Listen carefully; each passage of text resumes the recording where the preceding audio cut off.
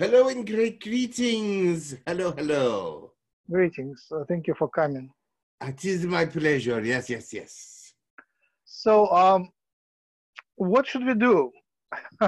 What should we do? What should we do? I am asked that every day, all day long.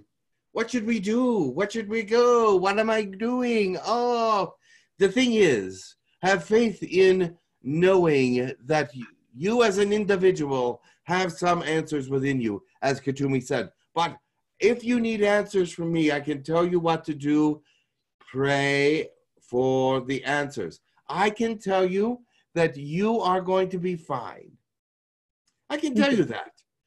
Because I know those things. But I cannot tell you how to be fine. You must be fine the way that you choose to be fine. I can actually come to you and change you if I want to, because you are a creation from God. But why would I want to do that? I want to see who you are. I don't want you to be a copy of me. I want to be to see who you develop into. You're an interesting person. I myself is interesting, but you don't want to be me. You want to be you. So if I tell you all the answers you want to know, then you won't be you anymore. You'll be more like me. So I just want you to develop and grow and learn how to be you. And sure, you will not be sick. You will not die. You will not do this, blah, blah, blah. I can tell you many, many things. But do you want to be more like me? Maybe. Maybe a little bit. But not completely. Now, there is a part of me that says, everybody should be like me. Everybody should be like me. But the other part of me says, if everybody like me, I would be bored. So I cannot have that. But I will tell you what to do. You have gathered your food. You have done the things that you have need to do so that you will be safe from this, whatever it is that is happening on your earth.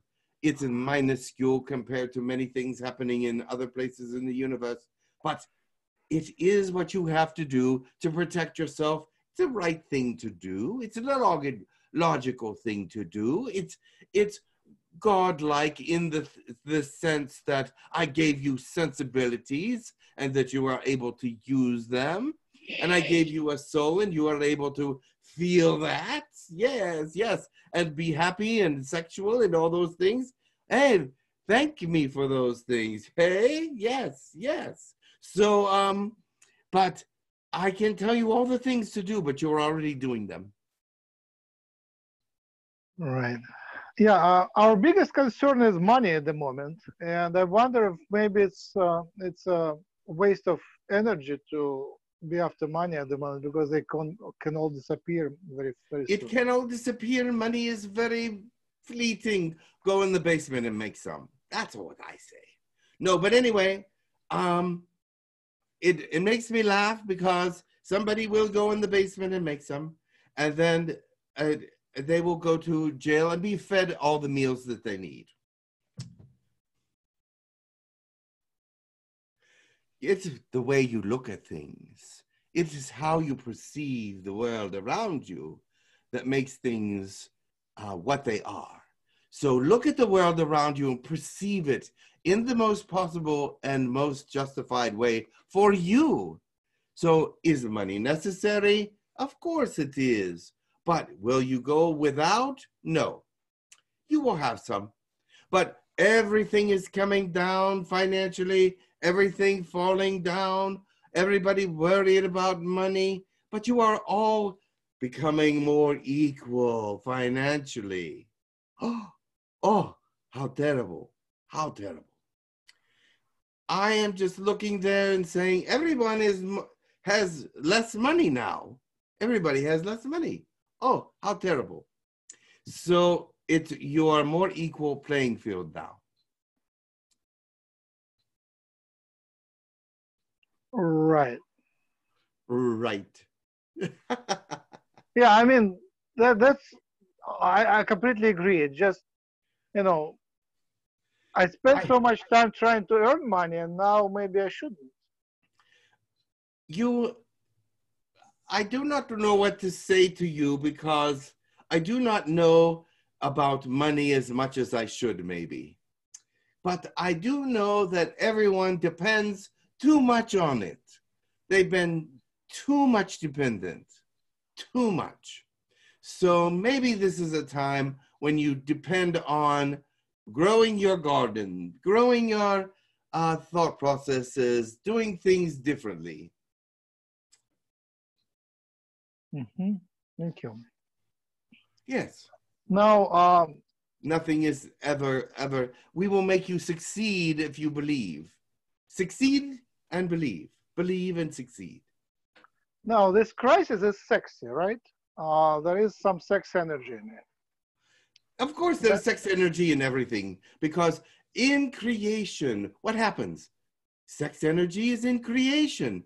Creation is made by sex energy in your world. Creation of children, sex energy, right?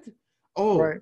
And also with all the energies of life, sex energy is part of it because sex energy is part of an energy that is part of the universe, not just part of each individual, but part of the universe. Otherwise, it would not exist. Right. So, is it a shame to think about sex when things go so bad? Can you help yourself? I guess. Yeah, that's controllable. Why? Why control it? If it comes to your mind, why control it? What is the reason for controlling it? Does it become harsh? Does it become violent? Does it become something that is unacceptable?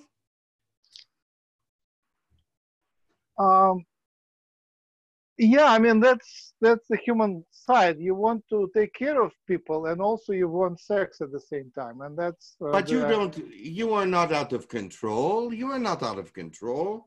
Your thoughts are not out of control. Sex is part of your mind. That is part of everybody's mind at the certain stages, periods. Sometimes men think about sex many times a day. So, is that wrong? It's just men. That's all it is. What it is. Yes. So it is a creative energy. So instead of having sex, you eat something, or you make something, or you build something, or you learn something. You take it and make it into something else creative. Right. So that brought us to the idea of Brahma versus Shiva, right? Yes. Like it looks like it's a dance of Shiva that we observe at the moment, right? A dance of Shiva. He can't help himself. He's a good dancer. Why not show off, right? Right. So that's the way of all the gods who are themselves. They have certain talents, so they must use them. They cannot hide them because why hide them? Because if they do not show them, then they are not being them true self, and they will be deceiving people eventually. So you must be your true self, otherwise it's deceiving. But you don't have to tell everybody you're thinking about sex, but you can be allowed. So what's your relationship to Shiva and Brahma? They are part of me. Uh-huh. They are part of me. Shiva with his angry temper and dancing and all his shenanigans there, he is part of me. And Brahma with his very erotic things and the way he is and his loving passion and all that thing, he is part of me. So I'm somehow very attracted to Brahma and very sort of repelled from Shiva. But that's because Shiva's a little bit more angry, a little bit more violent, and you are very, very, very not any of those things. Right. So am I a part of like Brahma tribe or something like that? you are part of me. Okay. Which is part of all, but there's parts of me that you don't like, and there's parts of you that you don't like. So those parts of you that you don't like are the same parts of me that you don't like. Right. Think of it that way, all right? Right, right.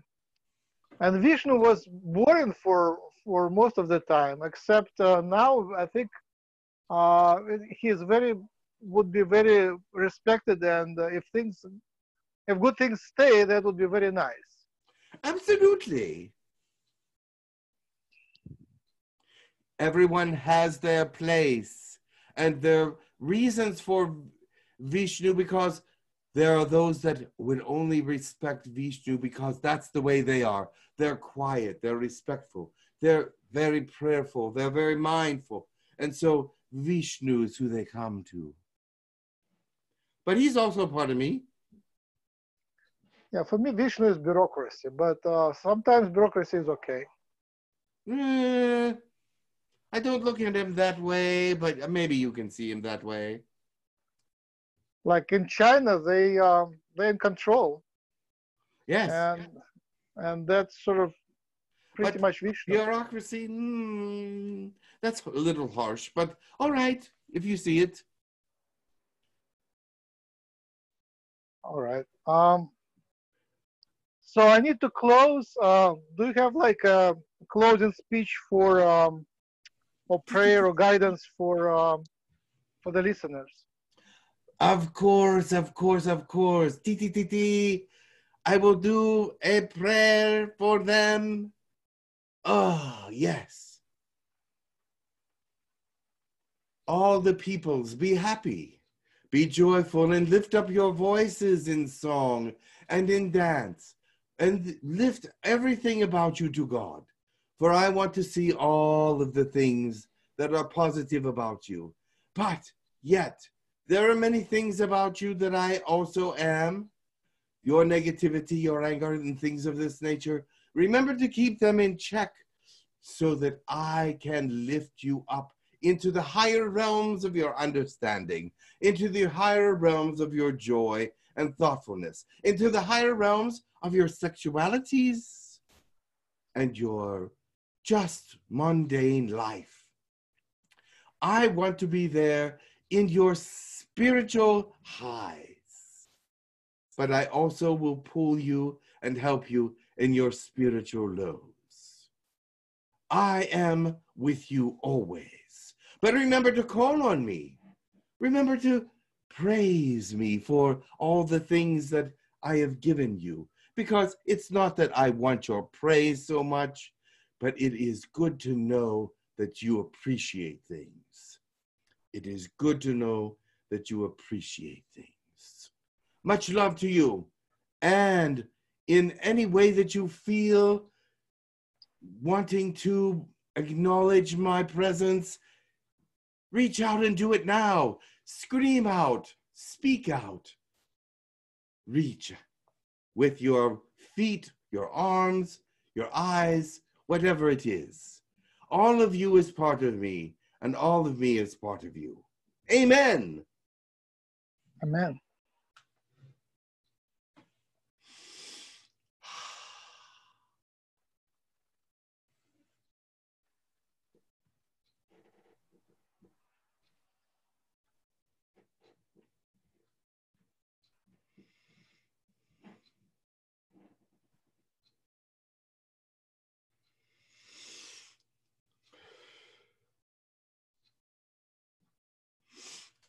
Hello? Hey, Jim, thank you very much. Oh, okay. Have a good session? Yep. 2 weeks from now? Yes. All right. Definitely. Thank you. Have a good day. You too. Bye-bye.